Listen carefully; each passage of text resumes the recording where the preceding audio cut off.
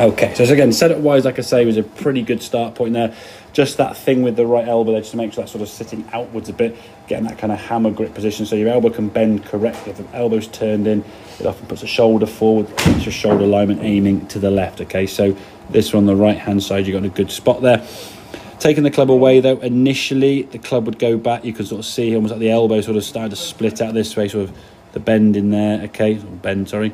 And this arm, so you're kind of going back, and this is already starting to happen, sort of splitting your elbows apart. The club now whips a long way inside, gets very open at this point, and as the club now progresses into the backswing, it's very laid off, and now you've got to start bringing that golf club back up to some kind of plane, which you do, but in the act of doing that, there's your backswing sort of swing plane there, and then on the downswing, we're coming back there. So you're changing the angle quite a lot there, okay? In an ideal world, they'll be a lot close together. If anything, going back a bit above and then coming down underneath.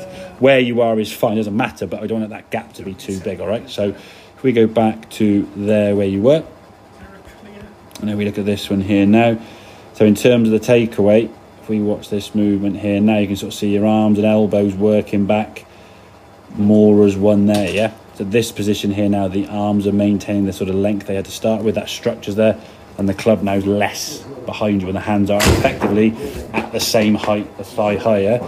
Then as we go back into the backswing, you see the angle of that club shaft now, not quite as flat and laid off. So therefore, when you come back to the golf ball, the angle there now is not as greatly changed. Okay, so what you don't want to be doing is sort of going in here and then doing that, because if you go in and up over the top, how much of this movement over the top you go will vary, and if you're not careful, then you'll start coming down a bit steep across it, big pulls or big old slice to the right, okay? More so obviously with the big clubs, okay?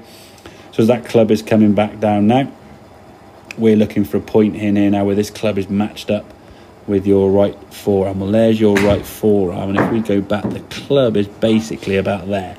It's in a pretty good spot, yeah? So the club sort of matching up there to your arm, to the club shaft. Next frame about there now is on that line. Next frame down, it's probably somewhere between. As you come into the low point now, we can see this club shaft now nicely this side of the golf ball. You have been, I was guilty in the past of having the club at this point out there, and that's only going to lead to sort of basic combination of sort of three shots, either big pulls left, big slices, or the unmentionables. Yeah, if the club's too far out there, yeah, and or I suppose in combination of all that, especially with the driver, if it skies up in the top there and just really, really high shots, okay? So keeping that club working nice and hit the shoulders there just for impact. Nice bit of target, okay?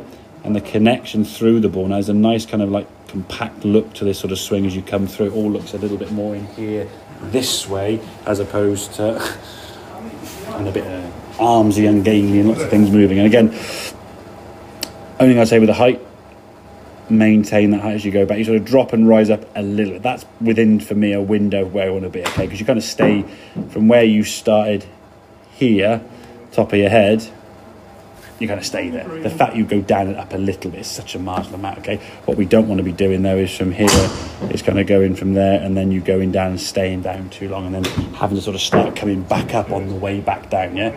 If you're going to start here, we say turn taller, yeah? Keep the height there.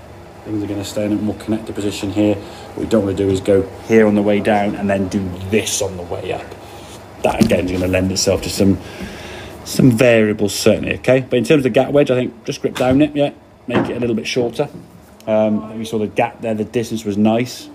Obviously, you've got to commit to the shot you're going to hit. We don't want to be sort of half-hearted hitting shots as you saw with that shot a minute ago, okay?